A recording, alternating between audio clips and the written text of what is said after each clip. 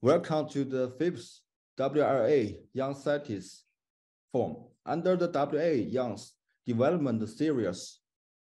This is the WLA Young Scientist Forum, Physics and the Material Science section. My name is He Tian from Tsinghua University. I'm truly honored to have the opportunity to host our section. The forums bring together today's the most outstanding young scientists. We're focused on the displaying the most cutting-edge scientific achievements and progress trends. It also promotes exchange and understanding between scientists of different generations, inspiring new academic ideas and jointly promoting scientific progress. This section will focus on the latest research in the preparation and the characterization of no-dimensional materials, new micro and nano electronics and optical devices. Before we begin, I have a few housekeeping notes. Today's section is being recorded to be available for reviewing post-conference. Our section is divided into two parts. In the first part, each young scientist takes turns to give a speech on their latest research in 5 minutes to 10 minutes. After each speech, laureates will have 5 minutes to give comments on the speech. On the second part, each young scientist can prepare one question to ask the laureates or on a specified laureate. If you have any technical questions, please reach out directly to the Zoom host via the chat function. Now, I take the advantages of this moment to introduce 4 laureates who came to this conference in alphabetical order of family name. They are Sir Andrew GEIM is one of the 2010 Nobel Prize in Physics for discovering the graphene. He is the Regenus Professor and the Royal Society Research Professor at the University of Manchester. He has received many international awards and the distinctions, including the John Carty Prize from the US National Academy of Science and the Coppola Medal from the Royal Society. Most notably, he was awarded the 2010 Nobel Prize in Physics for his groundbreaking working on graphene. Serge HAROCHE was awarded the 2012 Nobel Prize for Physics. HAROCHE is a professor at the Collège de France and holds the chair of the quantum physics. He has designed the ingenious experiments to study the quantum phenomena when he was designed matter and light interaction. He has made an important contribution for groundbreaking experimental methods that enable measuring and manipulation of individual quantum systems. Wolfgang KETTERLE was awarded the 2001 Nobel Laureate in Physics. He is the John D. MacArthur Professor of Physics, Director of MIT Harvard Center for Ultra-Cold Atoms, Manchester Institute of Technology, MIT. He has made important contributions for the achievements of the Bose-Einstein condensation in the dilute gas of the alkali atoms, and for the early fundamental studies of the properties of the condensates. Allan H.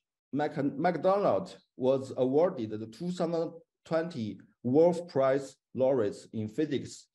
He is the Sid Ward Richardson Foundation Regents Chair in Physics, University of Texas.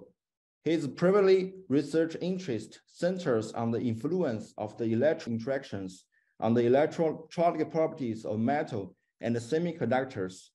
He proposed the magic angle of 1.1 degree graphene with a special type of superconductivity.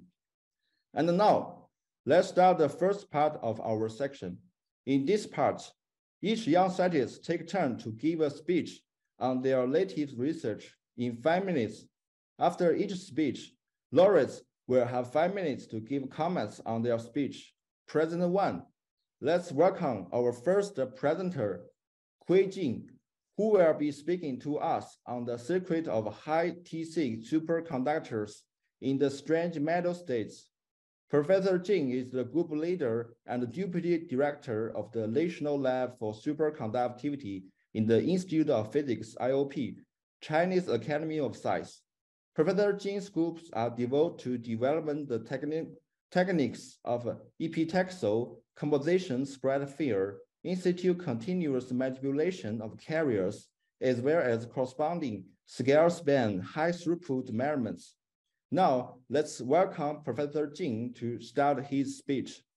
So first, I will thank organizer for giving me this very nice opportunity to share our recent work with these top scientists over the world. I'm Jing from IOP, Chinese Academy of Sciences. So today I'm going to talk about this secrets of high TC superconductors in a stringent metal state. So there are two keywords. One is high TC superconductors. One is the stringent metal state. So at the beginning, since there are only 5 slides allowed, so I will first thank my collaborators at IOP. So both experts on experiments and also experts on theory. And also thanks to this help from the University of Maryland, also Lawrence Berkeley.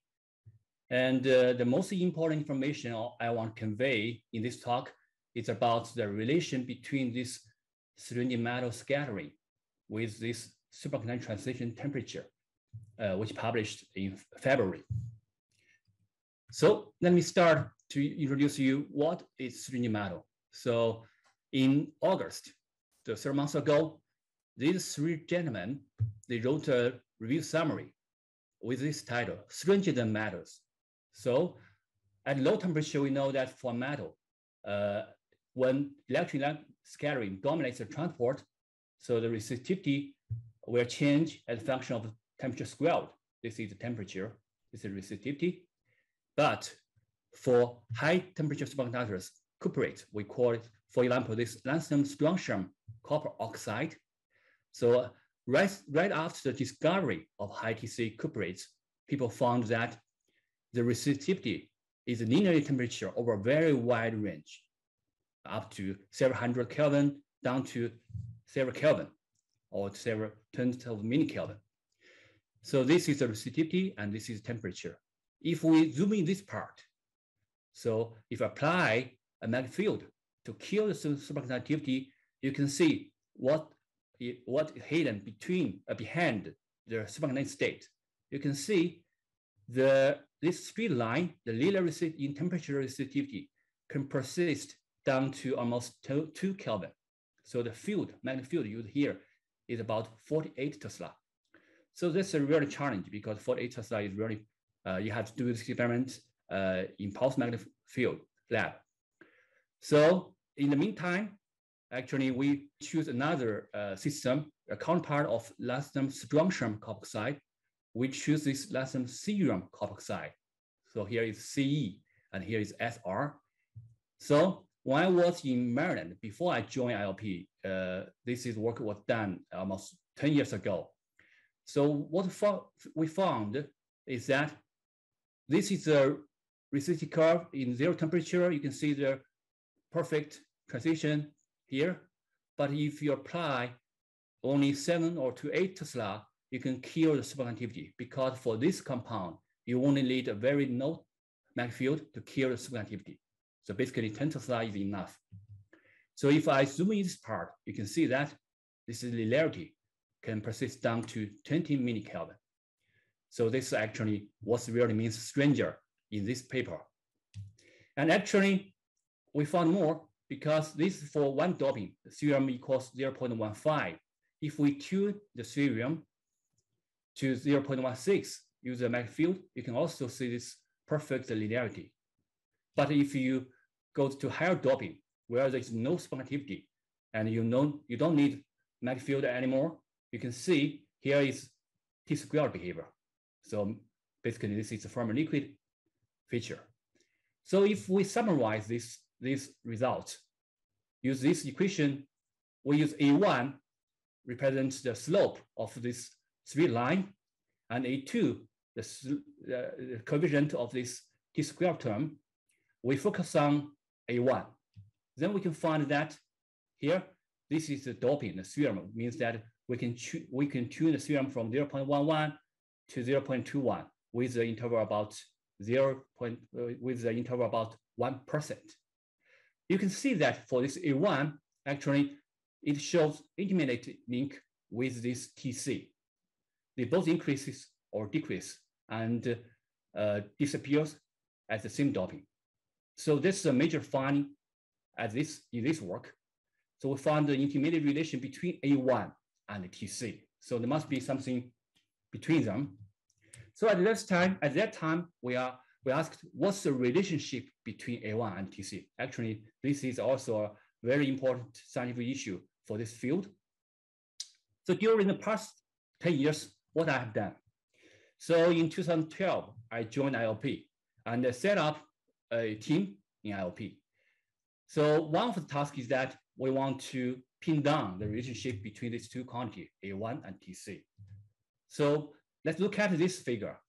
We only have 4 points. So based on 4 points, we cannot see anything about the relationship, okay? Because we do not have enough reliable data. And this is limited by the ability of pulse laser deposition technique. Each time we can only change the composition about 1%. So we used 5 years, developed a technique called combinatorial synthesis technique. So basically now you only need 2 targets, one with lower doping, lower cerium, one with higher doping. So this is from liquid region, this is the highest. Then you can see that we have a mask and move forward and backward. So we have 2 targets with examinator to shoot the targets and with a mobile shuttle. And move the shuttle to the right direction, you will get 100% deposition here and 0% deposition here. So half period, we rotate to another target, shoot another target. And now we have a reverse deposition rate. Here, the null end is 100%. Here is 0%. So just repeat this procedure. So let's say it again. We have a mobile shuttle and 2 targets, one with lower doping, one with higher doping. And just alternatively shooting the 2 targets, we will have this kind of combinatorial film. And this is a real experiment in the lab. So you can see how the shuttle move and how we rotate the targets. So here is targets. And here is the top view of this film, so which deposit on 1 centimeter substrate. This STO, strontium titanium oxide. This is the insulator, okay? And by this technique, actually we can get a continuous doping from 0.1 to 0.19. So now we have a continuous doping. We call it composition spread on 1 substrate over 1 centimeter. And this is a lot of superlattice. Okay, remember this is a lot of superlattice because we have to make sure that each period it can only deposit 1 unit cell, or else you will get superlattice. So that's why we spent 5 years in fabricating this combinatorial film. So it has it's a thin crystalline film. And how to characterize this film, because it has so many dopings here. So first we have to check their composition. So by WDS, but this analyzer had a big error bar, it's okay. But now we can do this structure characterization from millimeter in our lab to micrometer in the second source. Assisted by this is done in the Lawrence Berkeley lab. So, and we can see a clear trend because this from one end to another end, the lattice parameter changes smoothly. And after we check the composition and also the structure, then we can comfortably to measure the resistivity, okay, the transport. Remember that along one direction, it has a continuous doping, this doping gradient from 0.1 to 0.19. But the normal direction, another direction, is uniform, right? So we only change the continuous doping along one end, but the other end is uniform. And another point is that we use the insulating substrate. So we can pattern this film into many Hall bars. Okay, actually 3 sets of Hall bars. If we have this kind of Hall bar with a bridge of 0.01 millimeter, then what does that mean? This means that the computational resolution is about 0.01%. So that's 100 better. This is almost two orders of magnitude better than the conventional PLD.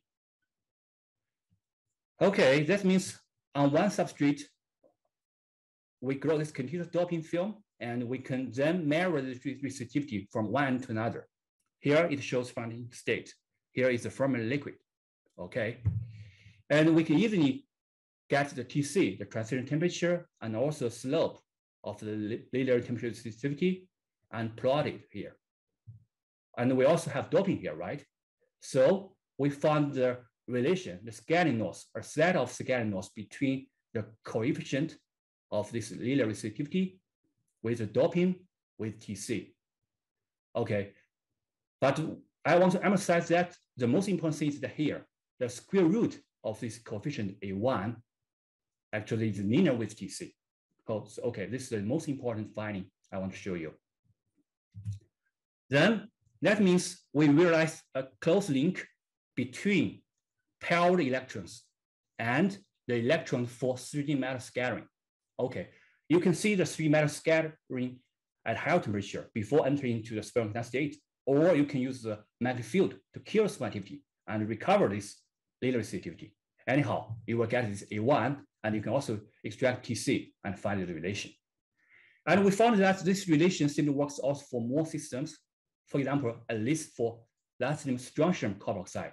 So we extracted data from Bruham's group, Ivan Bodich's group, and this system also shows this relation.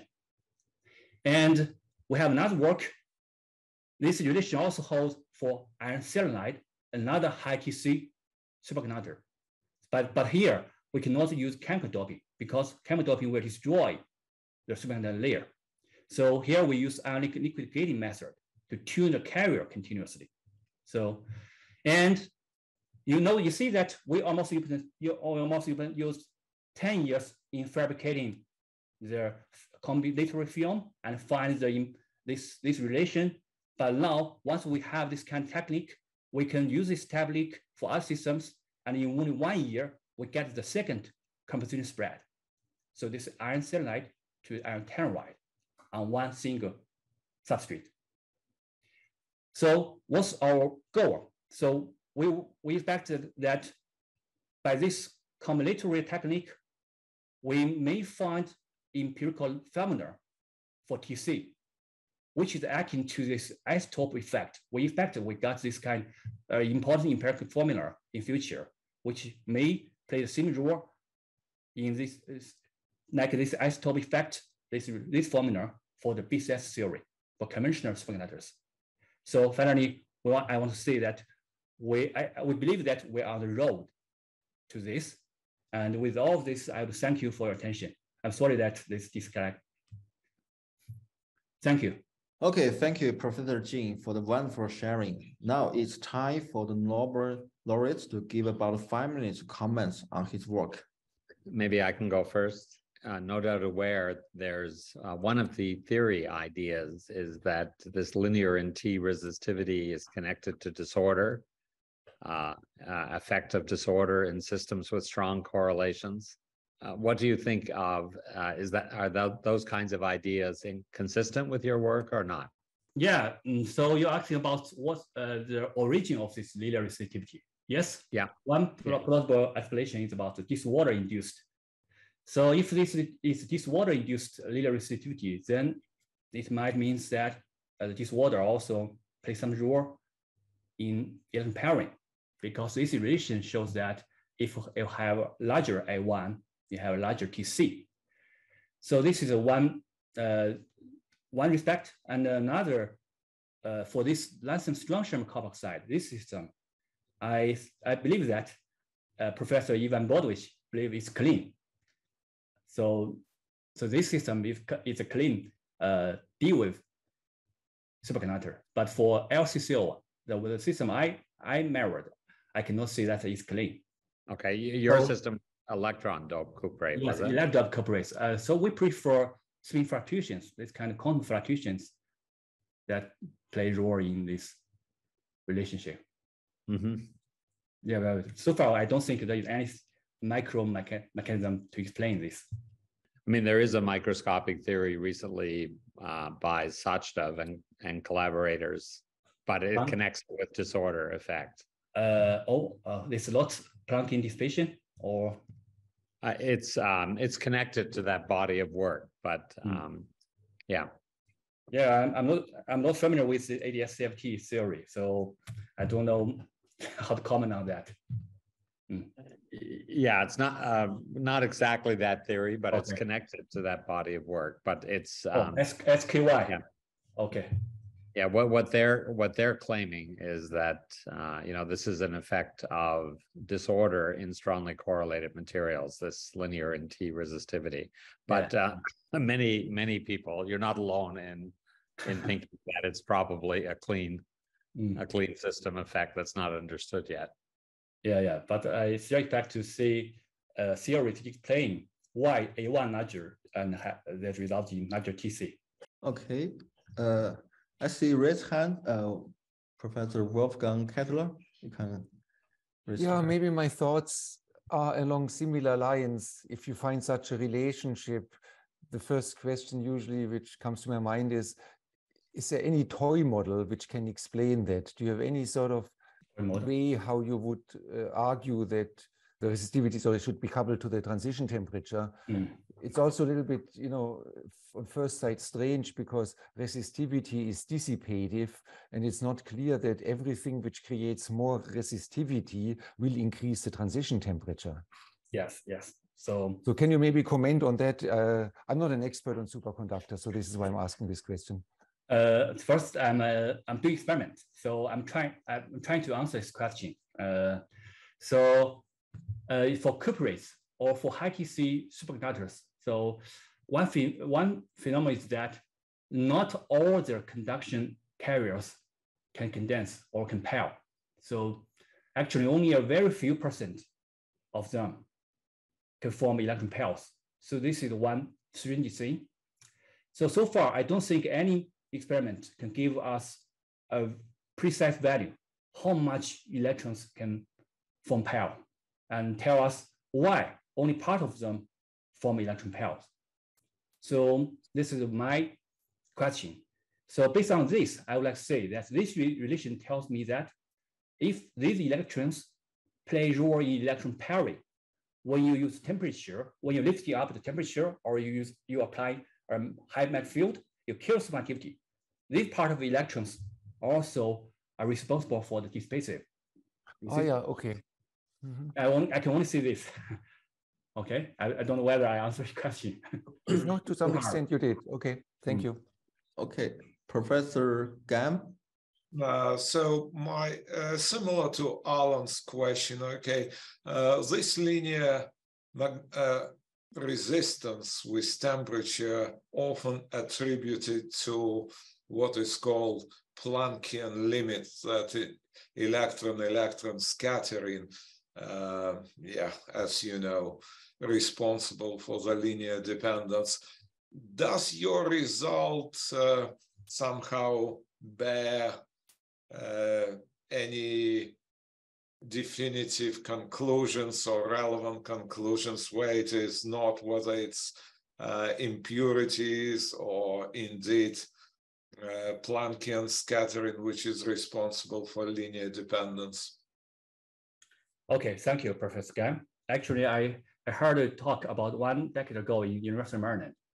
I worked with Richard Green, when I was a postdoc. So for your question, so first, actually, this is Professor Richard Green's idea.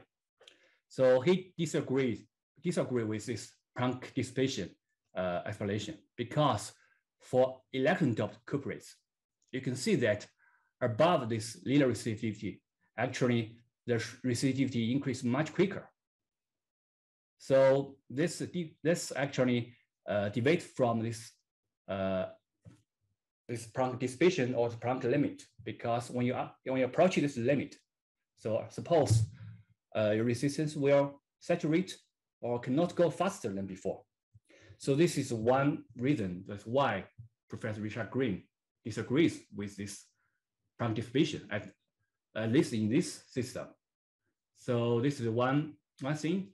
So in the paper, actually, we proposed counterfluctuations for this 3D matter state.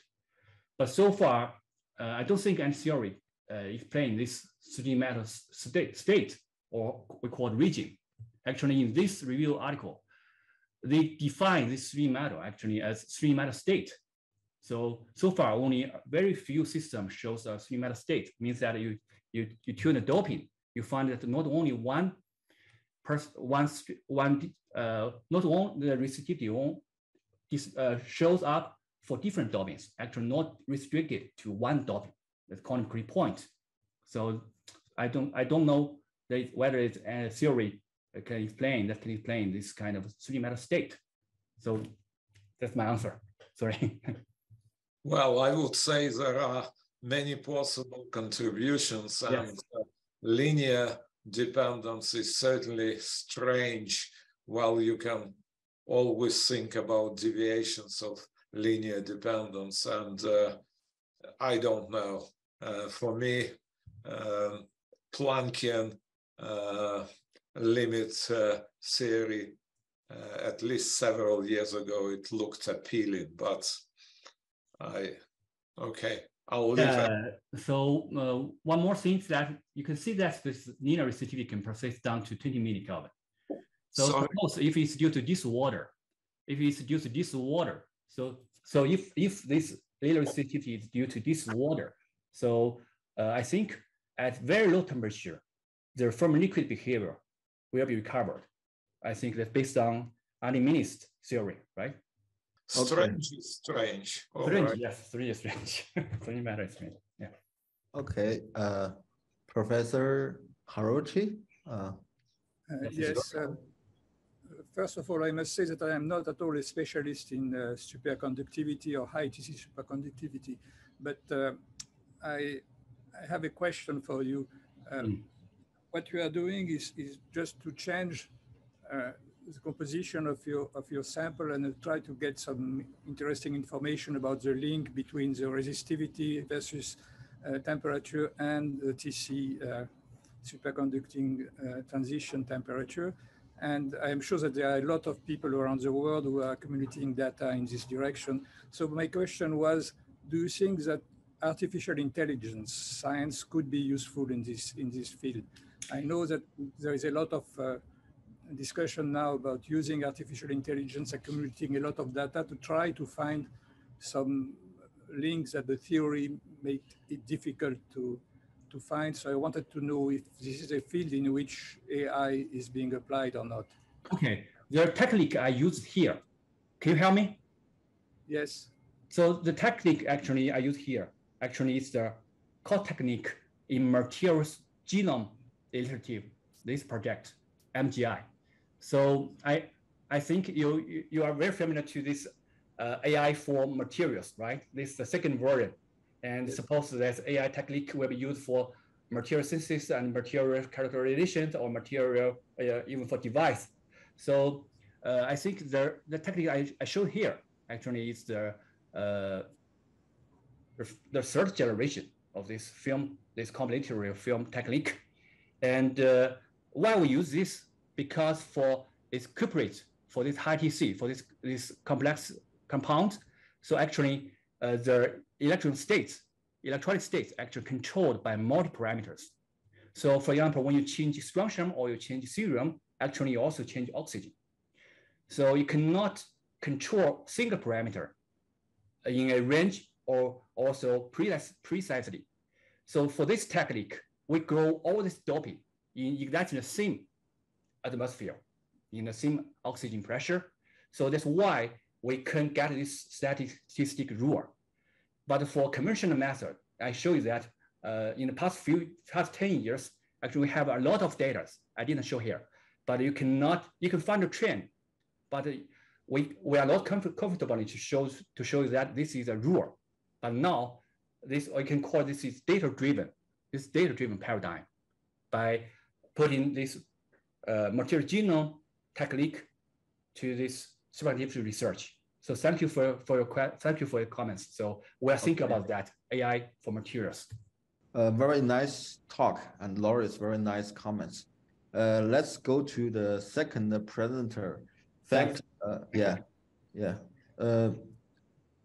welcome our next presenter, Renmin Ma, who will speak to us on nano laser, laser minimization, and beyond. Renmin Ma is the tenured associate professor, School of Physics, Peking University, China. His research interests include laser physics, nanophotonics, light matter interaction, non-Hamilton, and topological photonics. Now, let's welcome Professor Ma to start his speech. Hi, everyone. This is Renmin Ma.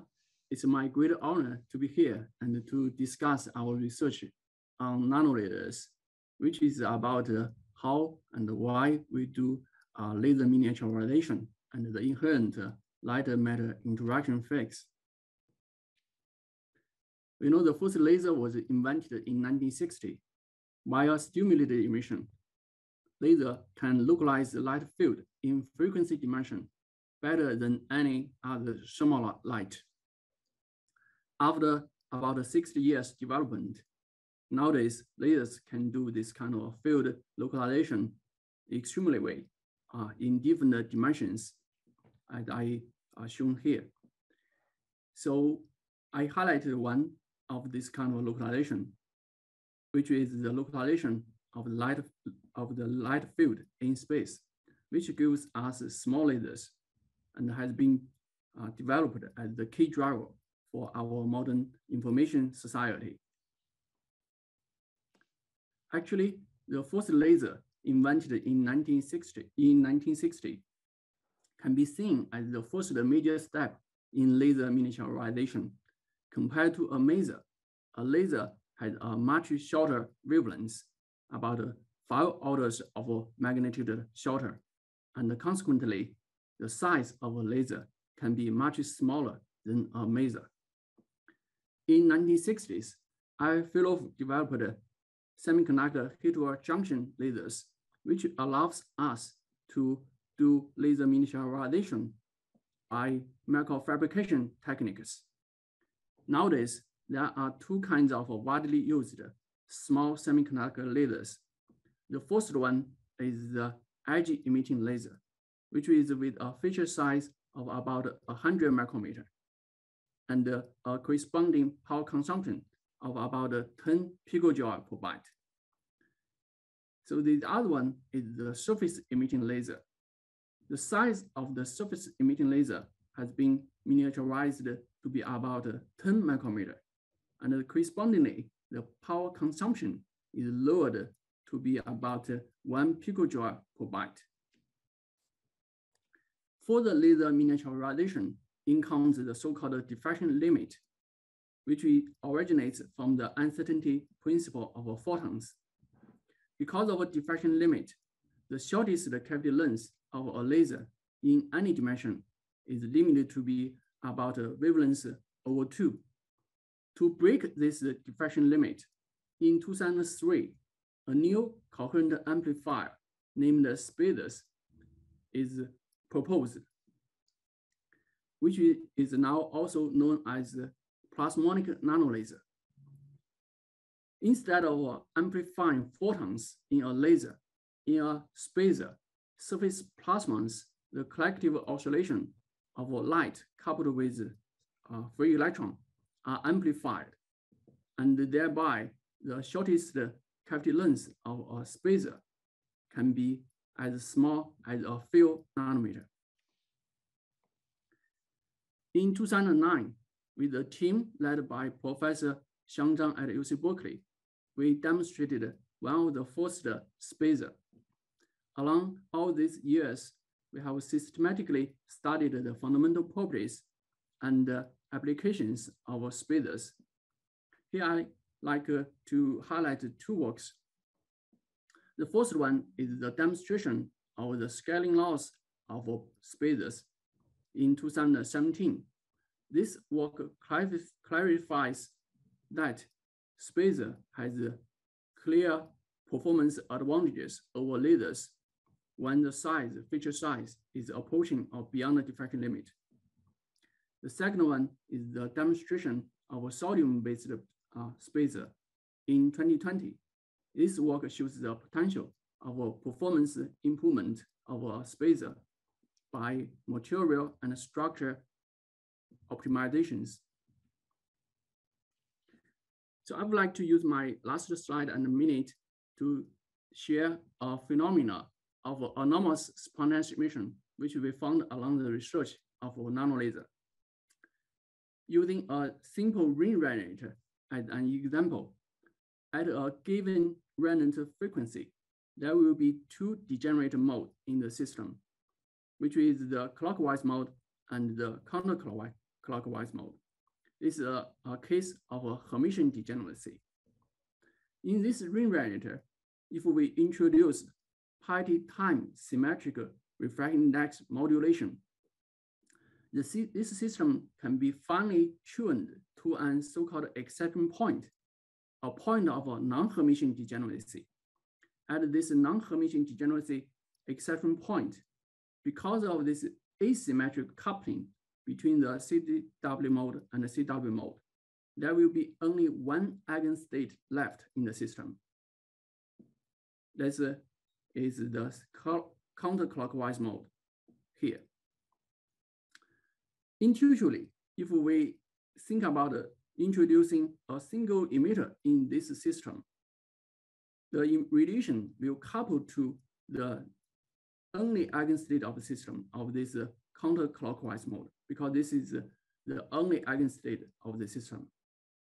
However, surprisingly, we found that in theory and in experiment, when we introduce a dipole emitter, a single emitter in this system at an exception point, the radiation field can couple to this clockwise mode, which is the missing dimension in this system of exception point.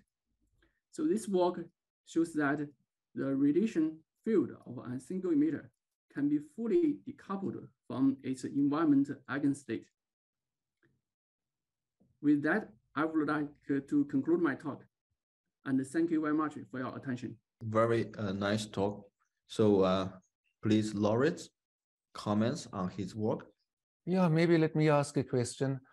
I mean, I was intrigued by your last comment about this anomalous spontaneous emission. So does it mean that your laser has also some special properties in, I don't know, the threshold behavior or the physics of the amplification? Or is the figure of merit really just the miniaturization to make it smaller? Okay, thank you for your comment. So this is a particular question for this last part or the former part. Yeah, or in general, if the lasers you have developed, what is their distinguishing feature? You said they are small, miniaturized, but is there also something special about, I don't know, the threshold behavior, the nature of the photon field, or? Yeah, okay, sure. So from that point of view, so when you make a laser very smaller or close to the diffraction limit, so from the threshold point of view, so firstly, the threshold power consumption will be lowered because the physical volume of the GEIM media you need is much smaller. So the power consumption kind of is equaling to how much the electrons you need to pump up to the excited level. The GEIM volume is smaller, it means you need less this excited electrons. So this is the first point of the threshold lowering. So also the threshold behavior looks a little bit different than a normal laser. A normal laser, you will see a kink like a spontaneous emission, and then a kink to latent emission. So for a small laser, you will see almost a linear line, like from spontaneous emission to stimulation. The slope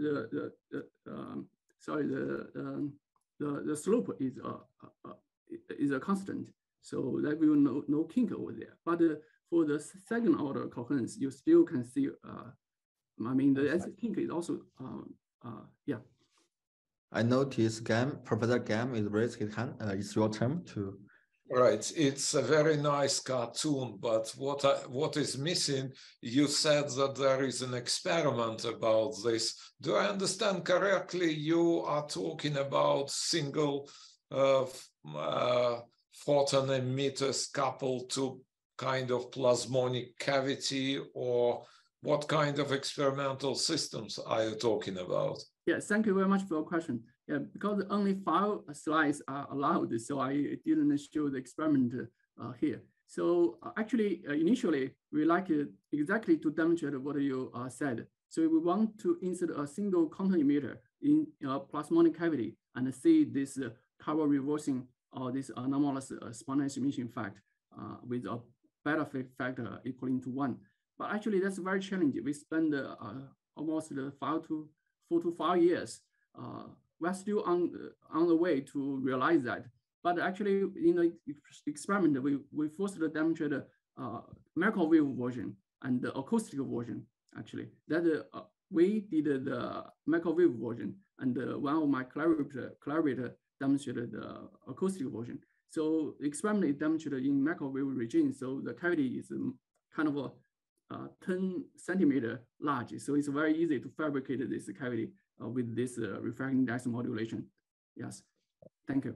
So we are still on the way to demonstrate the plasmonic version with the quantum emitter. Okay, understood. Thank you. Professor HAROCHE, it's your turn. Yes, when you speak about very small cavities, which are smaller than lambda cube and high Q cavities, immediately what comes in mind is the application to cavity quantum electrodynamics. So I think my question is related to the previous one. Can you tell us a little bit about the kind of experiments that you would like to do with this system in basic science and possibly in application to practical devices? Okay, thank you. Thank you for the comment. Yes, so I think this is not only about the size miniaturization. The size miniaturization only gives us a tool to explore more physics and application opportunities. So as I mentioned, like if you make a size small, first thing is the power consumption become lower. That can help us to solve this kind of communication, this data communication power consumption problem. So also, because it's very small, you can have a very strong field. So you can enhance light-matter interaction for sensing and detecting that kind of application. Actually, we demonstrated within this very small plasmonic nanolaser, we can detect explosive molecular beyond 1 part per billion, this kind of concentration.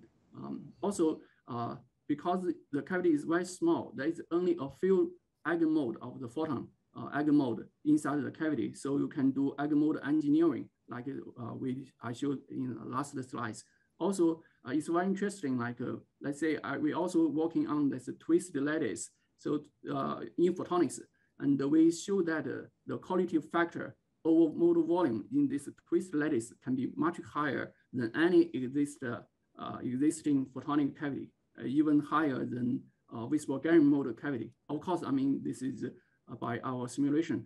We are working on that experimentally. We show like even in a nano cavity, I mean, with all dimension close to lambda over 2, the experimental, we experimentally got the quality factor over 1 million. So that means probably we can do more quantum dynamics, like thing, like quantum electron dynamics thing in this kind of nano cavity. Thank you. So you were talking about the work in the Zhang lab over the years on spacers. I wonder if you could briefly summarize where we are in terms of using them in technology and whether the using different materials like sodium provides a route to applications. Okay, thank you for the question. Yes, so I think it's since the first demonstration of the spacer experiment is already 16 years past. So I think we are, in terms of application, I think there's still technical challenges, like especially like for optical interconnects, like this kind of thing, to use this small laser to lower the power consumption.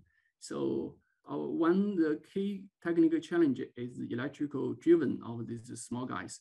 Because it's so small, like we need to arrange everything like a doping and mode confinement and to remove the parasitic losses and so on. So that, but we are working on that to make like kind of an electric-driven version of this little guy. So we are working on that, but I think still like challenges over there. Okay, thank you very much. Other applications, so I would like to add a few more sentences for that question. So for other application, like for sensing and imaging, so for that application, for these applications, we do not need electric driven, so that save a lot of things. So I think that probably that kind of applications probably may come soon. Okay, so let me have a selfish follow-up. Does the review that you have there from Nanophotonics, does that cover the current thinking on electrical driven versions of spacers? Oh, yes, indeed, yes. Okay, very good. Thank you. Thank you. Okay, and now please, thank you for Professor Ma's nice speech. Now, please let me give a speech. I'm He Tian, a Deputy Director and Associate Professor, Institute of Integrated Circuits, School of Integrated Circuits in Tsinghua University, China. I have been researching various devices based on two-dimensional materials. And now I will start my speech. Ladies and gentlemen, I'm He Tian from Tsinghua University. My topic is 2D material-based scanning transistors and intelligent devices. I will mainly focus on my recent work for the sub-1 nanometer gate length transistors and the mixed mode artificial throat. As all of you know, the successful development of silicon, we have a silicon wafer. In 1947, we have the first bipolar transistor, followed by the development of integrated circuits 2 years later. In 1971, Intel developed the first 4-bit CPU, and later the transistor number and performance doubled every 2 years. It is called Moore's Law. As the pioneer work from the GEIM and his colleague, we have graphene and many other two-dimensional materials. Now we have two-dimensional material-based transistors and small-scale circuits. More interestingly, I found the 2D material also follows the Moore's Law, and namely the Moore's Law of 2D materials. The current record is 10 to the 4th power. I have a project this year related to it. I would like to push it to the 10 to the 6th power, which is also follows the expectation. My research interest is very related to the artificial two-dimensional devices. I would like to make two-dimensional based transistors as memories to build up a human brain. And also, we have body sensors. So I also make two-dimensional based sensors and actuators. For part 1, I would like to introduce my representative work, sub-1 nanometer gate length MOS2 transistors. As I mentioned in previous slides, silicon transistor is scaling down with the shorter gate length. The gate length scaling down is the core parameters for the Moore's Law. As you can see, in the past 75 years, the gate length becomes smaller and smaller. But based on the Heisenberg relations, it cannot be too small. For silicon, the gate length can be down to 3 to 4 nanometers is the end of silicon. But for two-dimensional materials like MS2, it has larger effective mass and band gap, so the gate length limitation can be down to sub-1 nanometer. Here is the previously records using the MS2 combination with single-wall carbon nanotube. The carbon nanotube getting the MS2 channel, since the diameter of the CNT is just 1 nanometer, so the physical gate length of this transistor is just 1 nanometer. This work is published by Stanford and the Berkeley team at Science 2016. When I noticed this work, my first idea is using graphene as gate, because the thinnest gate material we can use in the Earth is graphene. But graphene is a planar material.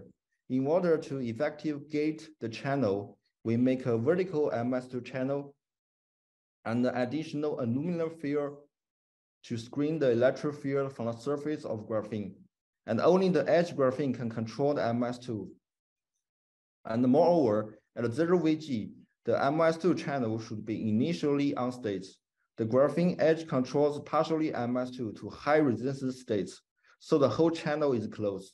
This is a crazy idea, so we take 3 years to make this device working, use a 19-step IC process and 6 steps lithography. The transistor performance is not bad. The sub-threshold swing is down to 117 millivolt per decade, and the off ratio is larger than 10 to the 5th power. The gate length is scaling down below 1 nanometer, which is a new record compared to all the previously transistors. The reason the Nature Materials review paper also highlight our work, and it highlights the 2-dimensional devices and the integration towards the silicon line. For the second part, I would like to introduce the artificial throat and the artificial eardrum. In 1999, Shinda from Japan developed a very interesting sound source using the aluminum film. It can emit sound without vibration. It just relays on the thermal acoustic effect. The 30 nanometer aluminum film can heat up the air and makes the air molecule to produce sounds. As you can see, the produced sound has an inverse relation with the thickness, so the thinner conducting materials can produce larger sound. The graphene is the thinnest material in the world. Around 12 years ago, nobody used graphene to produce sound, so I did it. I enabled both multi-layer graphene and a single-layer graphene sound source, and I found the thinner graphene can produce larger sound. And we make the graphene earphone, which can connect to our laptop and cell phone to listen new music. The sound frequency not only cover our human beings, but it can also cover ultrasound range. So I let a dog wear our graphene earphone and can be controlled. Graphene can not only produce sound, it can also detect sound based on piezoresistivity effect. So in 2017, we make the first artificial throat to help the mouth people to speak. We integrate the sound emission and detection in one device. And later, we make the artificial eardrum based on the MaxIn with microstructure. Because the MaxIn has larger interlayer distance compared to graphene, and by combining the microstructure, we can enable 2-stage amplification with very sensitive pressure sensing down to 0.1 Pascal. Moreover, we build the largest database for graphene artist throat with very high voice recognition rate. The basic detection sound frequency is lower than the microphone, so the mechanical movements of the throat can be detected. Let us see some video. The first video is a dog wearing the graphene earphone. So there is no signal, and then apply signals, and the dog can stand up. So it can very efficiently not only service the human beings, but also animals. Let's see the second video is my students using graphene artificial throat to play a game, the ritual snake. So his movements of the throat can be detected, and it can control the snake to move. And the third part is our graphene artificial throat. We will show the fabrication process, signal detection, and recognition process.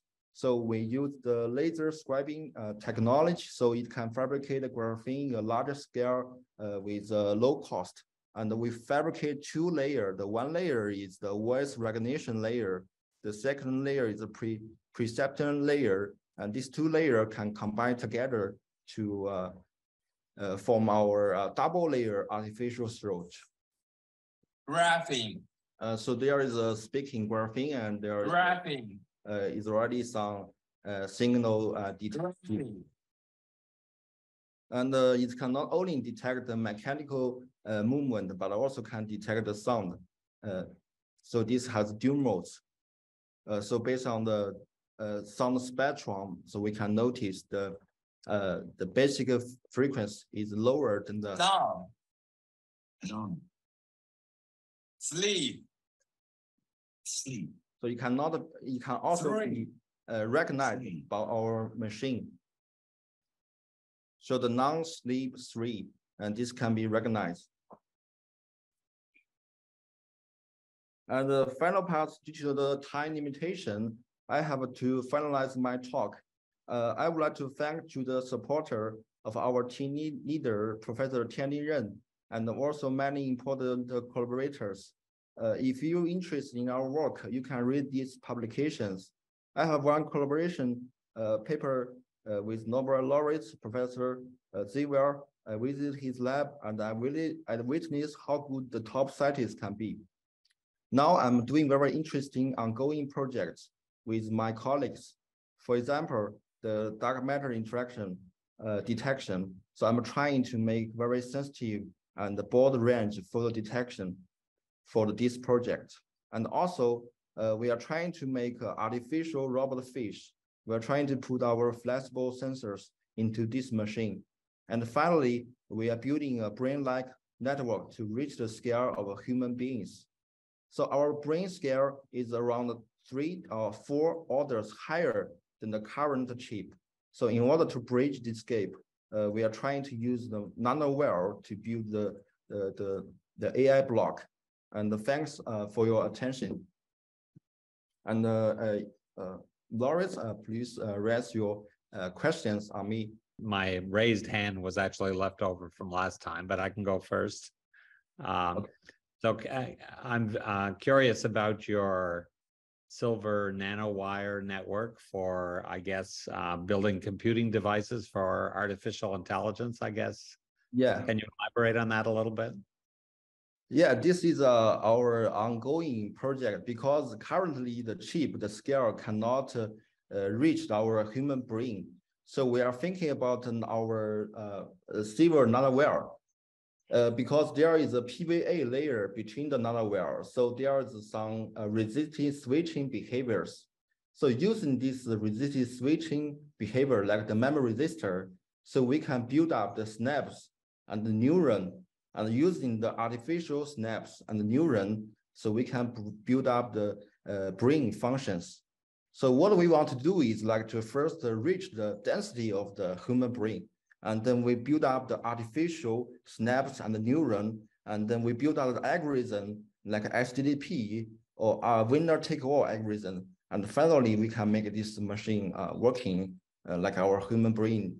We can learning, we can forget something, we can like something, think like a thinking machine. Yeah, but this is not easy. Yeah.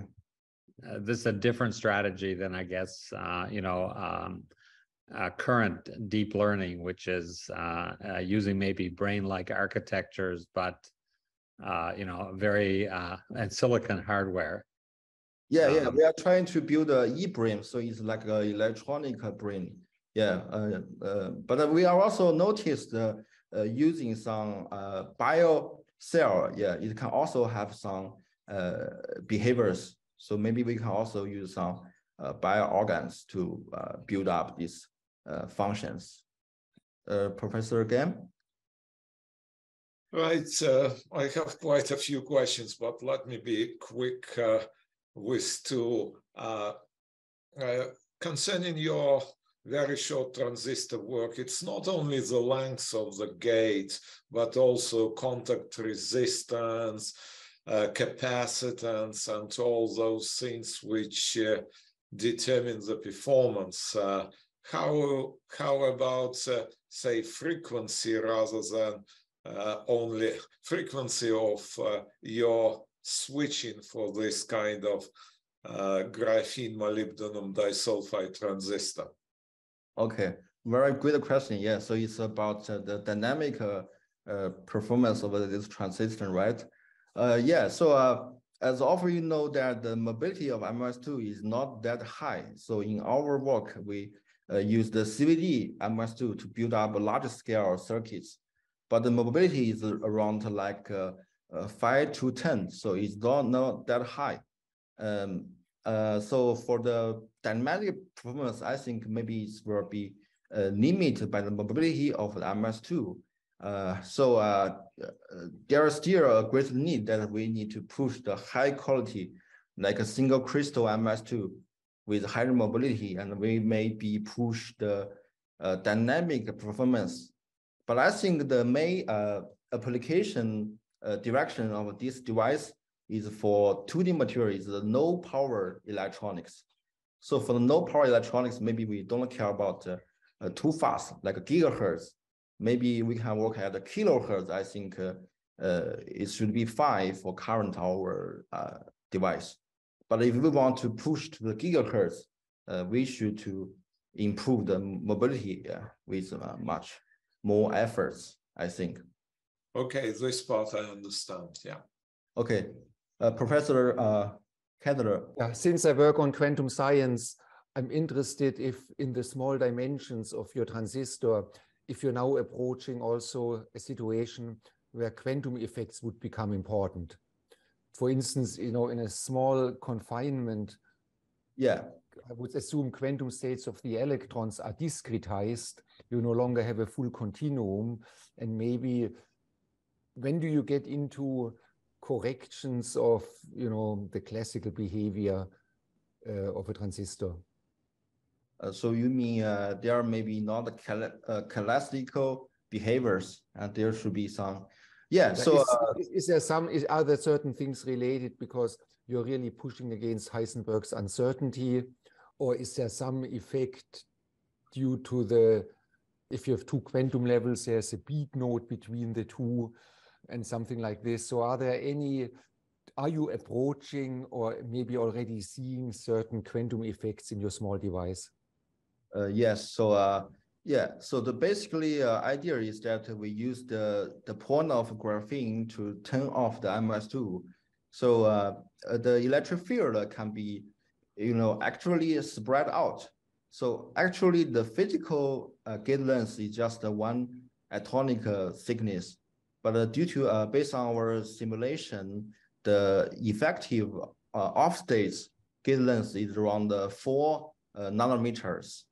And since our measurements is at the room temperature, so I think if we want to see more quantum behaviors, it's much easier to cooling down this device to like more lower temperature. And I think we have a chance to see some quantum behaviors. And at room temperature, I think the most possibility behavior is like the tunneling behaviors we can see at the room temperature. But if we want to see other behaviors, we should to cooling down the temperature. So I think this is a very good suggestions. I think we can try to lower down the temperature to see if based on this device, we can see some new phenomena. Yeah, this is a good suggestion. Can you elaborate a little bit on the way you could use this kind of device for dark matter detection? What do you have in mind? And you mean the dark matter detection, right? Yes, I was intrigued by this. Yeah. So this is a very interesting project here. So my friends says if anyone can find the dark matter, yeah, it deserves a Nobel Prize. So currently nobody find the dark matter. So what they want to do is using the Xc liquids. So they think the dark matter can have some interaction with the Xc liquids. And after the interaction, there's some photon emission. The photon emission, the wavelength is in the ultraviolet and also in the IR, near IR region. So what they do is doing some photo detector here with very high sensitivity, with a very high gain. So it can even single photon emission, it can be detected. So they want me to fabricate a very high gain photo detector. So if there is some interaction happen, the dark matter with the liquid, and there is some signal come out, and we can maybe conclude there is something happen with the dark matter. Yeah. So currently we are trying to make this. They are trying to make this in the very deep Earth, not in our ground. So it's because they have very less radiation. I think this is not easy, but yeah, it's like a long-term project. Yeah, but we want to try to do it. Thanks. What kind of photodetectors are you using for the dark matter detection? Currently, they need a very high gain photodetector. So they're using the avalanche effects, because avalanche effects, the p injection avalanche, they can have just the one photo emission. They can be a lot of current generation. So they use, but this is very expensive. So just the one detector is several $1,000. So for this container, it will requires like 1,000 detectors. So it's have if you're a billionaire, you can make this experiment. So it consumes a lot of money. Yeah. The first part of our section has finished. Now let's begin the second part. I will cue young scientists in turn. Please, Professor Jin, to ask questions. Thanks for the comments. And I would like to raise a question. So in our field, we know that at least there are two very challenging issues. One is the mechanism of high TC superconductivity. And another one, the other one, is how to find room temperature superconductor. I mean, ambient pressure. So for young scientists, so do you have any advice for us to the road to these two questions? Okay, that's my question. Yeah, maybe each professor can give some suggestions. Let's start with KETTERLE. Professor KETTERLE, you can go ahead. You're asking a good question. High temperature superconductor with room temperature superconductors. I guess most people agree that it's possible, but it may not be possible. We don't know yet whether this is possible. And maybe in fundamental science, we would say, unless somebody has shown that it is impossible, we have to try to find it. Okay. So in that sense, it is an open question. And like in fundamental science, you're looking for something which may never exist. So it may be, you may spend half of your life trying to develop something, and the result in the end would be negative. But that's the only way how science can make progress, that many people search for something, and some people find something, others don't. But that's what sort of means to deal with the unknowns in nature. So in that sense, I would kind of say, yes, I go for it, search for it. We need the best young people to look for it, and there's a chance that they will find it. But at the same time, I would also say, and I mean, that's how I also looked at my search for Bose-Einstein condensation. I said, okay, but even if it does not happen, even if it is not possible to reach it, if you set yourself an important goal, it will motivate you to do good science. So in other words, if you pursue the room temperature superconductor, even if you never reach it, you will do a lot of really good research. And maybe your research is better because when you focus on a big goal like the high TC, like the room temperature superconductor, as if you would just explore materials in general.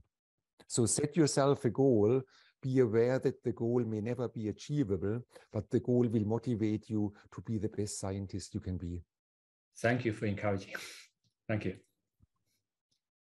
Okay, Professor HAROCHE, it's your turn. I wanted to say something along the same line as Wolfgang KETTERLE. I am not so young anymore, and I remember that people have started talking about high TC superconductivity back in the 1980s, 85 or 86. At that time, magazines like Time or Newsweek were having big articles, 10-page long articles saying all the fantastic things which will become possible with high TC superconductivity. And now we're 40 years later, and this, the question is still open. I agree that if you just go try to do this kind of research, you have first to understand that it is, before being an applied field, it's a field in basic science. There is a lot of fundamental basic effects in condensed matter physics, which are not understood and which should be understood in order to get to applications. Maybe one line of research I heard about that would be to use quantum simulators, that is to try to emulate what happens in real matter with cold atoms or with arrays of atoms prepared in well-defined states, which can emulate the kind of structure you have in 2D or in 3D materials.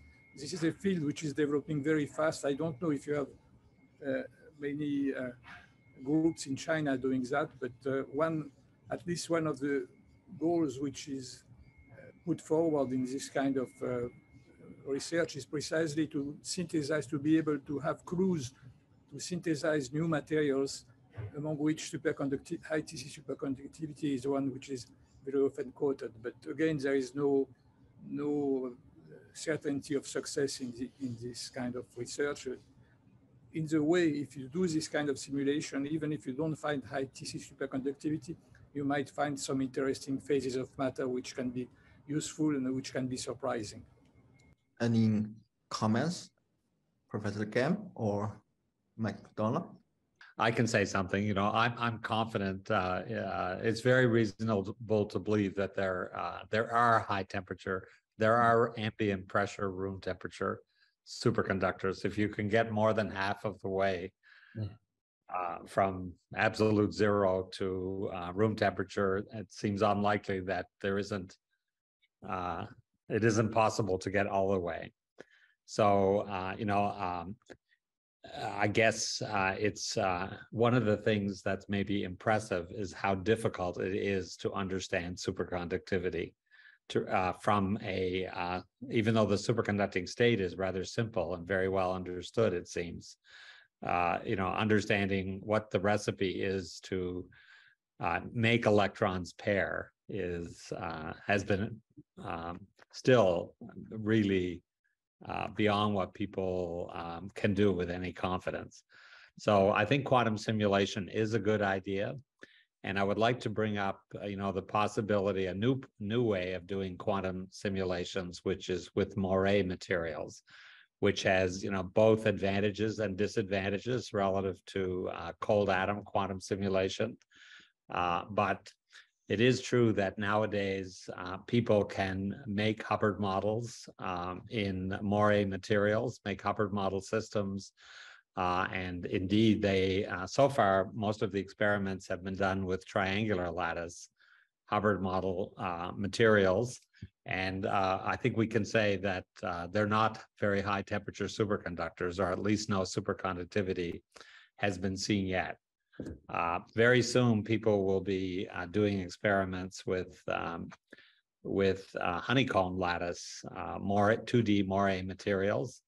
And you know, incidentally, I guess one part of the recipe we already have a hint at is that 2D seems to be favorable for high temperature superconductivity. But we will know whether Hubbard model or honeycomb lattice systems are superconductors or not, and those should be very similar to square lattice Hubbard model systems like the cuprates. So I think it's possible to learn some lessons from experiments both in cold atoms and moire systems, and maybe other types of quantum simulations that will come along, and you know, I'll let that be a guide to searching for real materials that can host ambient pressure, room temperature superconductivity. I'm sure it's going to come. I hope it comes in my lifetime, and there's a better chance maybe it comes in your lifetime. Okay, we are harder. Okay, very. Professor Gam, it's your turn. This question reminds me people ask me for many years what I would like to do, and I always have in terms of research, and I always reply, I would like to discover room temperature superconductivity and cold nuclear fusion. So those two big programs which I like. This came to the extent when it's in 2012 we published a rather popular review on van der Waals material. Some of you know. Somewhere there is a suggestion how to make room temperature superconductors. Of course, a little bit teasing. So you need to take BISCO or IPCO, disassemble it into two-dimensional planes, and then assemble them in a kind of intelligent manner in a better material. What better material means, well, it's another question, but to some extent, okay, people did try to do this, and it seems to be generally not very stupid idea to disassemble high TC and a little bit maybe put intermediate planes, maybe a little bit twist them and so on, but it's too hard. But Allan referred to in his comment is what he has done theoretically, and some other people have done experimentally. Instead of disassembling high TC, they disassemble graphite and put it in an intelligent manner with very precise angle, which is called magic angle, which is 105 degree, which Allan actually predicted to do, and voila, we have a room temperature superconductor, but your temperature has to be very cold, around 2-4 Kelvin. That's another way of achieving room temperature superconductivity, make your room very cold. Metamaterials, thank you. Please, Professor Ma, to ask the questions. So I would like to take this opportunity to ask a technical question that puzzled me for a long time, actually. So we know spontaneous emission is triggered by zero-point energy. According to Einstein's relationship on A and B coefficients, spontaneous emission rate is equaling to actually 1 real photon triggered stimulated emission. So this is hard for me to understand why the vacuum kind of so powerful can be as a real photon to trigger something. I don't know whether you can have some comments on that. Thank you very much. It would be nice if someone would repeat the question, or I couldn't get a clue except for zero energy and Einstein emission, spontaneous emission. Can you? Yeah. Okay. So let me repeat my question. So so we know like the spontaneous emission is triggered by zero-point energy of the vacuum. That's why we have spontaneous emission. But according to Einstein's relationship on this kind of a spontaneous emission rate related to stimulated emission rate, so if we do some calculation, we will get this conclusion that this kind of a zero-point energy of the vacuum triggered spontaneous emission emission rate is equaling to 1 real photon triggered stimulated emission rate. So why I just wondering why this vacuum is so powerful. It can act as a real photon to trigger a transition for spontaneous emission. Get started. I'm sure, Serge, you can really chip in here, but let me maybe sort out certain things. The 0-point energy is 1/2 h bar omega. Right. So the total energy is n plus 1/2 h bar omega, but the total emission is n plus 1. So there is a question of the factor of 2, whether spontaneous emission just comes from 0-point fluctuations of the field or not. And I know Claude Cohn-Tanucci has written wonderful papers about analyzing which part of the fluctuating component, whether it's a radiation reaction force or whether it's vacuum fluctuation causes it. But nevertheless, I'm not sure if your question is about this factor of 2 or factor of 1/2, but you also asked the general picture. Why is the vacuum so strong? Yes. I think so, yes, this is 102 also is kind of, I also, that's a factor of 2, yes, because the half photon of the 0-point energy, that also kind of powers me of that factor 2, but in general, I just... So for the factor of 2, either Serge has a wonderful explanation, but I know there is a nice paper from Claude Cohn-Tanucci where he really talks about it and says I think there is vacuum fluctuation and there is radiative reaction. For the ground state, they subtract, that's why the ground state is stable, but for the excited state, they add up, and 1/2 plus 1/2 gives 1. So there is a simple explanation like that, but when you say, why is the vacuum so powerful? Right. The electric field in the vacuum is comparable to the field of a single photon. So the electric field, the vacuum here, it has an electric field which has a physical effect. And the electrical field of the vacuum corresponds roughly to the electric field of a photon. But this is similar to the harmonic oscillator. If you're in the harmonic oscillator ground state, the kinetic energy, the 0-point motion of the kinetic energy is 1/2 of the 0-point motion of the kinetic energy you have to add to go to the next and to the next energy level. So it's a real physical effect. There is kinetic energy, electric energy. There are things related. I mean, that's you can say the mystery of the vacuum. The vacuum is not empty. The vacuum is filled by fluctuating fields. Yeah, in fact,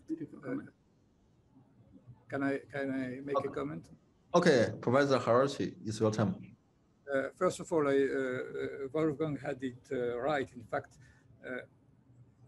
one of the big puzzles is to understand within quantum electrodynamics why ground state is stable and excited state is subjected to spontaneous emission. And Claude Cohn-Tanucci wrote a very nice article in which he shows that there are indeed 2 effects. One is the effect of stimulated, so to speak, by the vacuum fluctuation, and the other is radiation reaction. And the 2 effects cancel each other for ground states, and they add each other for the excited state. Now, also, I think the fact that you have an electric field fluctuation in the vacuum is just a consequence of Heisenberg uncertainty relation. It's true as soon as you accept the idea that the mode of the electromagnetic field is an oscillator, then you cannot escape from the fact that you have these kind of fluctuations, and they act on single atoms, but they also act on macroscopic system. In fact, the Casimir force, which is the attraction between 2 metallic plates, can be understood in terms of radiation pressure due to the vacuum fluctuation existing between the plates. And this was discovered by Casimir back in the 1940s, and it's one of the first macroscopic evidence of quantum electrodynamics. And so it's well understood. Now, the mystery about the vacuum is what happens beyond the electromagnetic forces. The fact that you have, the vacuum is also full of all kinds of virtual particles which are not photons. And this, I cannot comment too much about that, but this is a big question in modern cosmology. What is the vacuum really about, and what is the role of the vacuum, for example, in the expansion of the universe? This is one of the big fundamental issues that which is not solved yet. Okay, thank you very much for your comment. Okay, Professor Gam or MacDonald, is there any comments on these questions? Well, I guess, I can say maybe from a condensed matter physics point of view, we're very accustomed to having quantum ground states, vacuums, if you like, that are extremely complicated.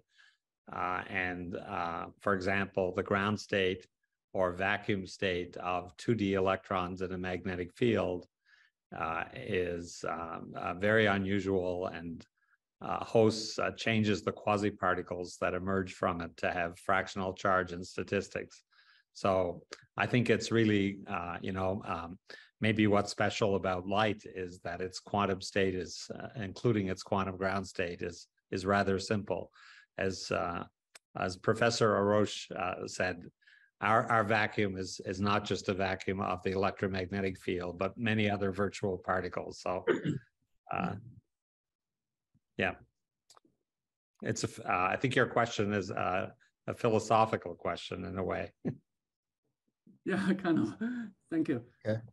Professor Gam, it's your turn. Yeah, I have nothing clever to add to this conversation, but as Allan said, that in condensed matter, you regularly deal with zero ground state, and not only condensed matter,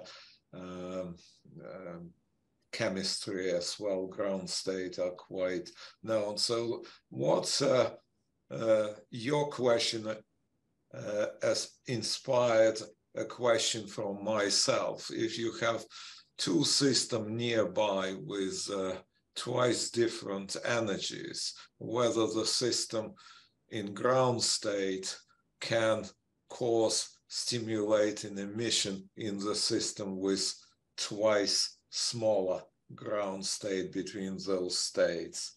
My gut feeling, it wouldn't happen, but I really don't know. And this is possible probably to achieve using cold atoms or just atoms, just twice different energy, and see influence of ground state on one state on emission in the other system. I would rather say when you have a combined system, look at it as one system. And if this one system in the ground state, it will be stable. But if you bring two systems together of different energies, if you bring them together in a non-adiabatic way, you could possibly wind up in an excited state. But I think the rule is really when you assemble something, when you have combinations of it, if you are in the overall ground state of the combined system, then I would say the arguments of Claude Contanucci tell us that there is no possibility of spontaneous emission out of this system. Yeah, that's a look at it, but I just can't know. I don't know the answer from the back of my head. Yeah. But I wanted to maybe raise a question, which maybe we can also have discussions among ourselves, I think, namely, Serge, there's some papers who say the Casimir force can be also explained not just by the vacuum fluctuation, but you can also explain it by having just fluctuating dipoles in the materials of the wall. So therefore, I don't know, when I talk to people about, hey, the vacuum is filled with electric field, the vacuum is not empty, that's one description, but we don't have a, I'm not sure whether we really have a proof of it, because all the phenomena like, you know, Casimir force can also be explained by fluctuations in the material. Yeah, I understand what you mean, but I think it means that you cannot make a consistent theory if you don't admit that the fluctuations exist both in the electrons in the material and in the vacuum field between the plates. You cannot make a consistent theory which deals classically with one part of the system and quantum mechanically with the other. So I think for consistency, the two pictures are equivalent and cannot separate them. This discussion make me think about another point. I think now there is a field in chemistry which is being developed, in particular by my colleague in Strasbourg, Professor Ebesen, in which he has shown that chemical reaction can be modified if they occur in small cavities in which the vacuum has different properties than in free space. So there is a field of chemistry now which can try to make use of these properties of the vacuum to direct chemical reaction in one way or the other. I think it's very intriguing. It's still maybe a little bit controversial, but this is a field which is developing and in which there is maybe a lot of hope that interesting things will happen. Yeah, you know, maybe I can add to that. You know, I think really flowing from Professor Ebesen's work, there's a lot of interest now in solid state materials about whether or not you can control the properties of solid state materials. Particularly our favorite mysterious one, superconductivity, simply by controlling the vacuum. It's interesting. I want to make another perspective on this, on the Casimir force and quantum vacuums and so on. As you know, the non-relativistic limit of the Casimir force is van der Waals interactions, and van der Waals interactions, in non-relativistic quantum theory of matter, these are just correlation effects, correlations actually between fluctuating dipoles, as Wolfgang said. And so in that theory, which, in the non-relativistic limit, we can ignore the fact that it's actually photons communicating between different pieces of matter. And we have an instantaneous Coulomb interaction, which creates quantum correlations between distant materials. And so that's an interesting perspective, this non-relativistic perspective on the nature of the quantum vacuum and how it gives rise to van der Waals forces and with relativistic corrections to Casimir. May I make a comment on that? I think there is a very interesting development about the van der Waals forces now, is that the fact that you can observe them between Rydberg atoms, which are essentially huge atoms, and whereas two ordinary atoms interact at 1 nanometer distance or less, these atoms interact at 10 micrometer from each other. So it's really macroscopic van der Waals forces, which occur at distances which are huge at the atomic scale. And you can prepare artificial structure in which Rydberg atoms are located 10, 15 microns away from each other. So you make a sample of artificial matter in which the interatomic distances are huge and quantum effects are very visible. So it's a very interesting development. For the time being, they are not retarded forces, but you could also come into the regime where these atoms will interact at millimeter distances with a retarded part of the van der Waals interaction. Let me ask one question. Yeah. Previously, two questions is a very technical question, and I have a general question. I have a dream to be a top scientist when I was a child. So I have a question related to the research topic selection. In order to make a groundbreaking research, so how to choose the research topic? Yeah, this is a general question, but I think it's very important. Yeah, for me. Yeah. So I want to listen to the 4 laureates to give me some suggestions. Professor Kettler? My answer may not be fully satisfying to you, but there is a big element. You have to be lucky to be at the right place at the right time. Okay. And I can mention that why did I have a chance to discover Bose-Einstein condensation? Well, I was a postdoc in Germany. I was working with molecules in chemistry, and I just wanted to do something which is more fundamental.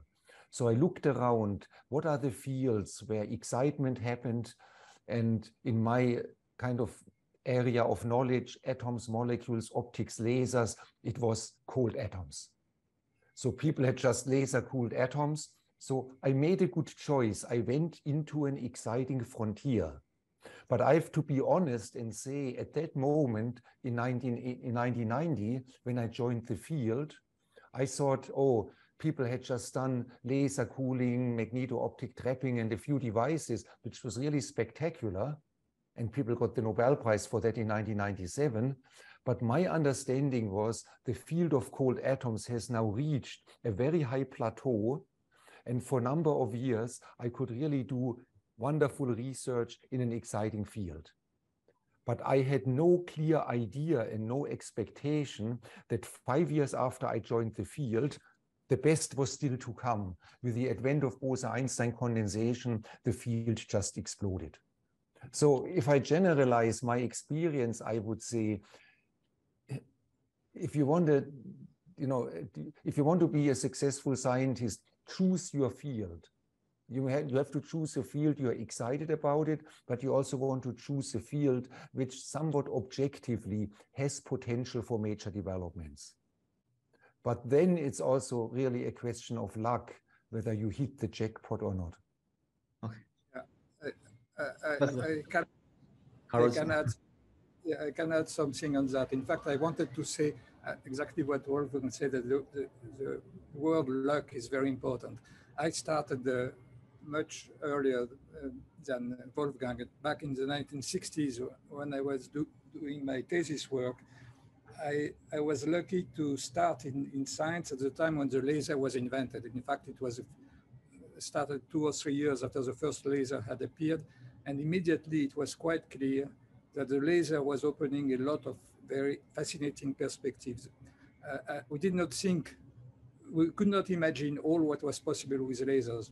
But I remember, for example, one day, Claude Cohen-Tanucci, that we already mentioned, came into my lab and told me there is this guy who has a very strange idea to use lasers to cool atoms. It was a paper by Ashkin, published in 1968. It was the first paper in which it was said that you could manipulate the external degrees of freedom of atom with light. The lasers were completely unable to do that at that time. They were not precise enough, they were not monochromatic enough, powerful enough. But still, this bringing us the idea that there was a world which was opening. And I remember at that time when I was doing just atomic physics, I had a lot of friends, student colleagues, who told me, why are you doing this field? This is a very old field. We all know about atoms. You are just taking spectra. You are doing something which is tedious and has no interest. But I had the feeling that there were some very interesting things ahead. And then you have to develop and to go on. And the first stage of my career, when I did experiments, it was nothing very exciting, but I was learning how to get more and more information from laser, how it was possible to use them as tools to do more and more refined things. And now look at what happens in the last 50 years with lasers. Lasers have been used to discover gravitational waves, which was completely unheard.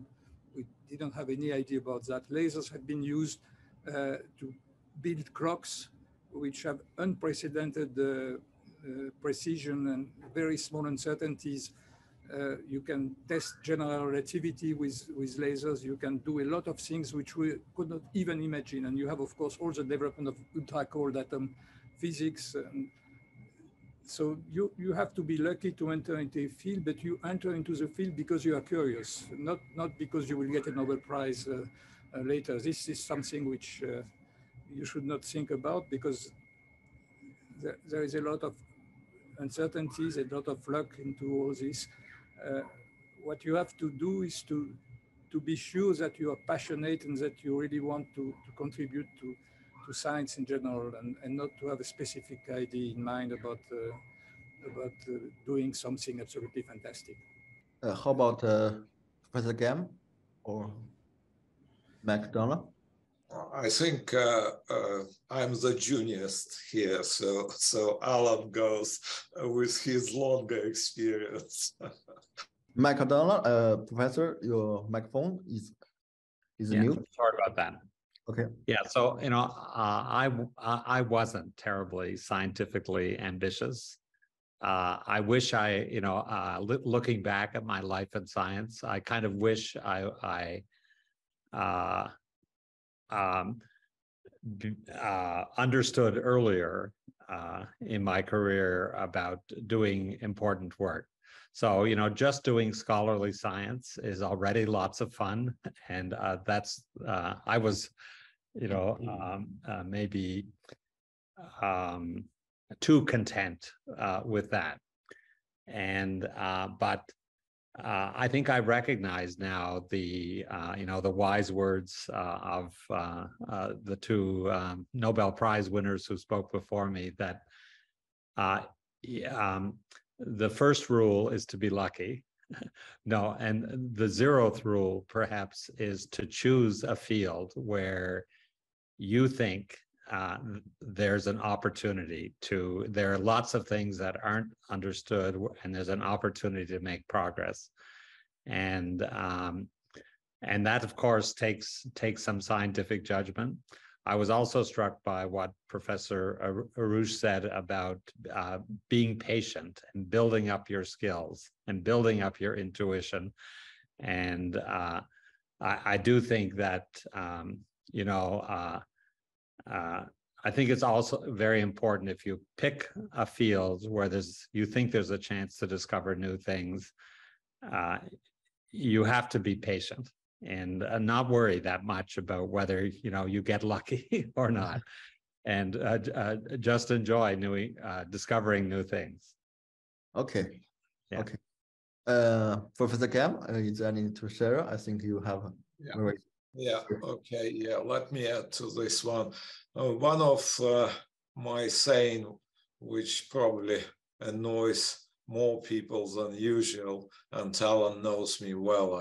It's one of my hobbies. I usually say all Nobel Prizes are accidental, but some are more accidental than others. Yeah, so it has many, many connotations. You can think about those. But speaking more seriously, you will hear a lot about luck, about serendipity, especially serendipity. But there is also rather sad truth that when you want to be a top scientist, you have to be at a top place, especially as an experimentalist. If you say at Peking University or Tsinghua University or somewhere in a developing countries, it's completely different range of luck you have to do. And this refers not only to an experiment, this also refers to theory, because if you are surrounded by knowledgeable colleagues with peer pressure, with background knowledge, then you have your chances of getting lucky is like in a lottery when you know 2 or 3 numbers for sure out of 7. So choose a top place where to do your research, or at least very close to the top. That's all what I can say. Okay, very good suggestions. Now we still have some time left. We can further discuss on the previous speeches or discuss other topics relating to the section theme. Okay. Well, I'm happy to make another comment to the last question about the question of luck or something accidental.